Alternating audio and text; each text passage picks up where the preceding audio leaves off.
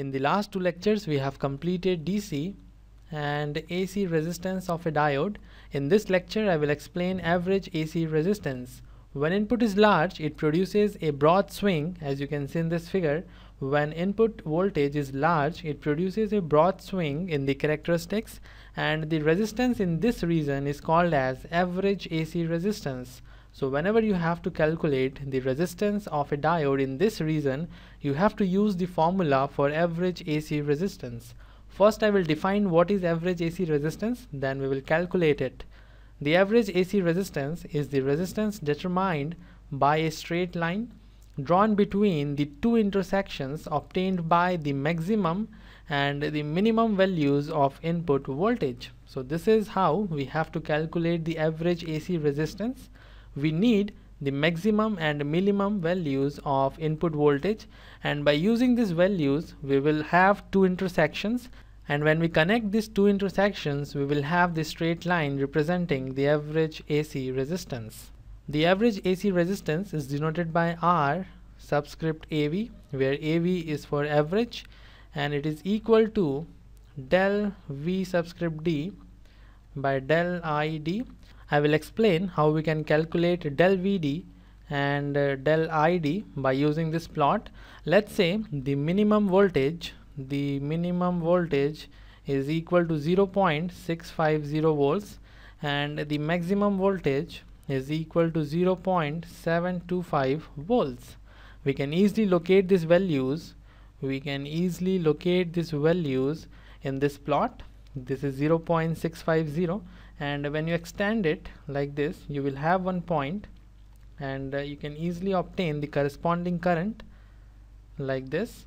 In the same way, this is 0.725, and when you extend it, you will have another point, the second point, and the corresponding current. And by connecting these two points, we have a straight line, and this straight line represents the average AC resistance. Let's try to find out the value of average AC resistance.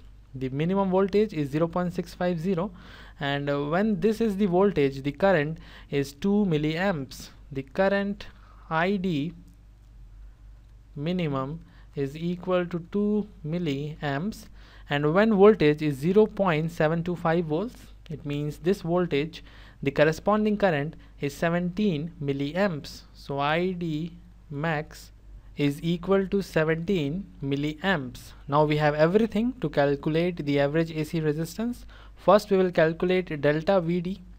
Delta VD is equal to 0.725 volts minus 0.650 volts, and this is equal to 0.075 volts. Now I will calculate delta ID.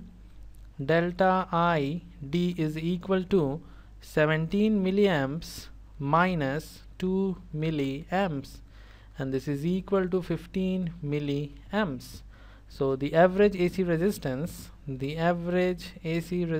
is equal to 0.075 volts. The value of delta VD divided by 15 milliamps, value of delta ID 15 milliamps, and when you solve this, it is equal to 5 ohms.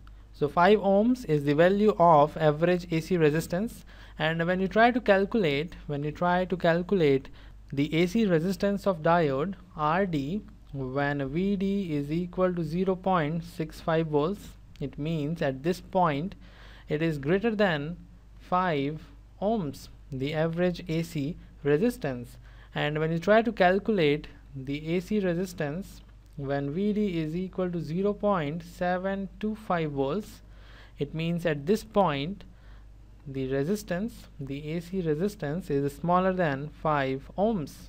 The average AC resistance is the average of AC values from 2 milliamps to 17 milliamps. The average AC resistance is the average of AC values from 2 milliamps to 17 milliamps. and it is good to use only one resistance value in calculations, so we use average AC resistance in this case. This is all for this lecture. If you have any doubt, you may ask in the comment section. See you in the next one.